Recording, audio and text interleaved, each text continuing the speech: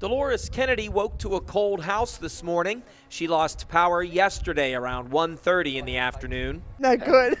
We're freezing in there. We're frozen in that house. No heat, no electric, nothing. Everything I have in my house is all electric, so, oh, it's horrible.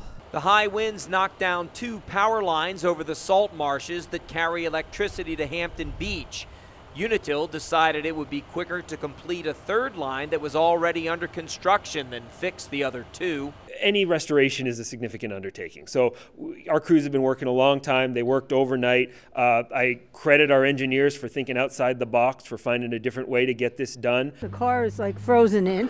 Helen Morgenstern spent part of her morning trying to hack out her car so she could move it into the sun. Well, it's been all right up until now. This is like Alaska today. I never saw so much ice.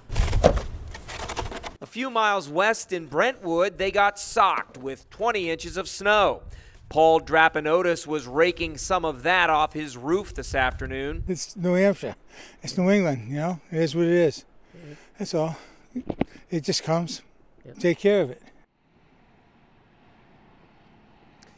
The Unitil officials that we spoke with just a short time ago said that they hope to have power back on within the next half hour, maybe a little bit longer. To most of the people here, they said the line is fixed and they're just testing it to make sure it's okay to go live. Reporting live in Hampton Beach, I'm Andy Hirschberger, WMUR News 9.